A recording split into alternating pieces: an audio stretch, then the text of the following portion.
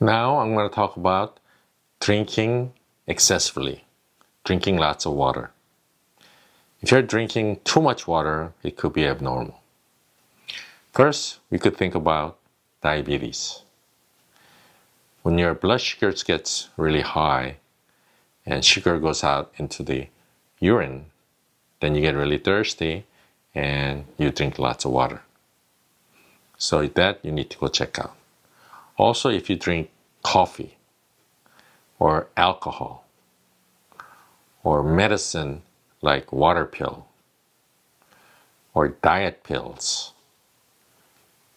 you could drink lots of water and you probably pee a lot too.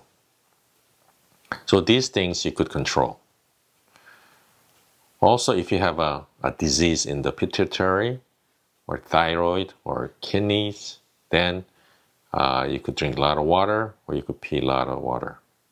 So that you need to go see a doctor. Or if you eat a lot of salt or MSG, then you could also drink a lot of water. So these things you could control. So some are very dangerous and some you could control.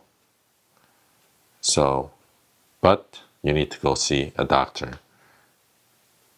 to find out whether you really have a serious disease. Thank you.